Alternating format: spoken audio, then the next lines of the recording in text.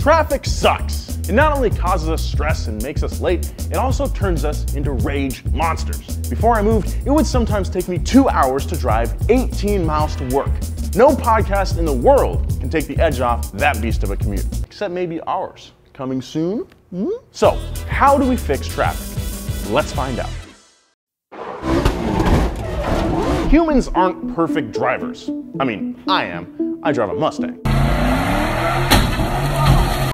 But the rest of humanity isn't. Most traffic-related problems are caused by drivers not following the rules of the road, whether that means speeding, not signaling, or tailgating. Additionally, our transit infrastructure is designed to function properly when drivers are following traffic laws. So when even a small percentage of people decide to drive erratically, the whole system breaks down. Some countries are more or less prone to different types of traffic jams because driving behavior is different in different countries. For instance, whenever multiple lanes merge into a single lane, things slow down. There's no way around it, whether it's because of an accident, construction, or a poorly timed photo shoot. It should be easy to merge from multiple lanes down to one, but us humans have a tendency to make things complicated. The zipper merge method is the most efficient way of merging when the number of lanes on the highway or road is reduced. While other countries like Germany are better at coordinating the zipper method, the US tends to view it negatively. For example, let's take a merging of 2 lanes into one. The most efficient way to merge would be for both lanes to have an even amount of cars in either lane that converge evenly into one at the bottleneck. What happens in the US is that people think it's rude to cut in at the last second, so they all move over to one lane as soon as they see that the lanes are converging. This leaves the second lane wide open, and a few inconsiderate people use this opportunity to shoot up in front of the line. They might seem inconsiderate, but if everyone split up between the 2 lanes, it wouldn't take as long. Think about it. Adding to the long list of things Americans have been resistant to is roundabouts. Common in Europe and basically everywhere but the US, they're more efficient at dealing with congestion than stop signs and stoplights because they keep everyone moving instead of stopping and starting. Despite Americans' resistance to roundabouts, they're becoming more and more common on American roads. As of 2016, Florida had the most, but Maryland had the biggest concentration of roundabouts, with the average driver passing through one once every 363 intersections. When you take into account how many roundabouts the US has as a whole, you're not likely to run into one anytime soon. Unless, of course, you go to Utah, like me, where you find out they're everywhere. France has the highest concentration of roundabouts of any country. Stop signs may cause congestion, but more often than not, it's bad drivers. How many times have you been stuck on the highway in bumper-to-bumper traffic just crawling along? Then, out of seemingly nowhere, you and the cars around you just start driving again like nothing ever happened. There was no accident, no bottleneck, no nothing. What the heck?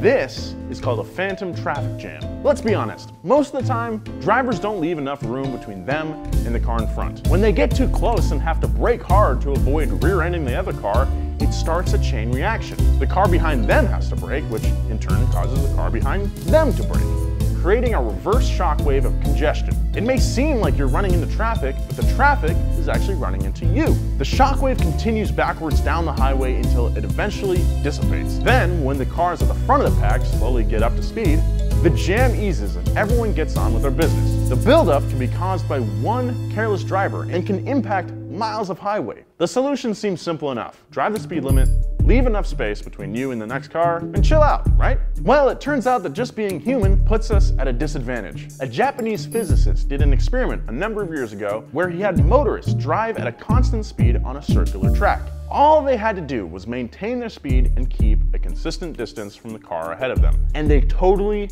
failed. Small errors turned into larger ones, and eventually a reverse shockwave rippled back through the cars, causing a traffic jam. But the experiment was a success, finding out exactly how traffic jams are formed through small, seemingly innocuous errors. Most of the time, these small errors go unnoticed, but sometimes they can create literal nightmares for commuters. In August of 2010, China saw the biggest traffic jam ever recorded in the history of history. The jam lasted 2 weeks and at one point was over 100 kilometers long. The average driver was moving a kilometer a day, and some poor souls were stuck in there for 5 entire days.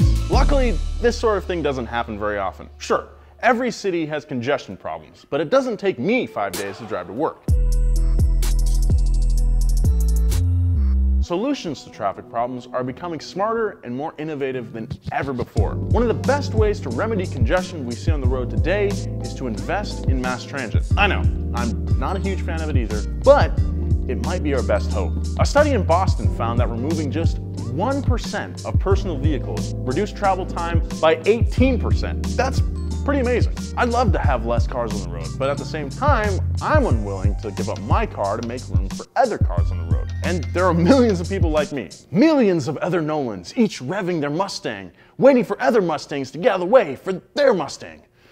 Damn Nolans. They ruined Nolan! Self-driving vehicles is another solution aimed at decongesting the roads. Tesla's driverless cars have been mostly successful, aside from a few unfortunate fatalities. That feels just weird to say. Self-driving technology continues to get more sophisticated and safe, but still has a long way to go before the public trusts it completely. To be fair, the public needs to trust the public first. Robots are way more level-headed than the average driver, unless it's that dog thing that can't be tipped over. Scares me. Boston Dynamics, if you're watching this, make sure you know what you're doing. With self-driving cars going mainstream still years away, there are steps you can take to fight traffic today. The first is the easiest. Don't use your phone when you're driving. Not only does distracted driving account for 1/4 of car crashes in the US, but for a lot of people, it slows them down. Slowing down causes that ripple effect we talked about earlier, so stop using your phone. And finally, don't drive so close to the person in front of you. It's as easy as that. We look at the things that affect you in the car world every week here on WheelHouse, so hit that yellow subscribe button right there. Check out this awesome episode of Up to Speed right here, and check out last week's episode of WheelHouse right here. Follow me on Instagram at Nolan J. Sykes. Follow Donut at Donut Media. Be nice. See you next time.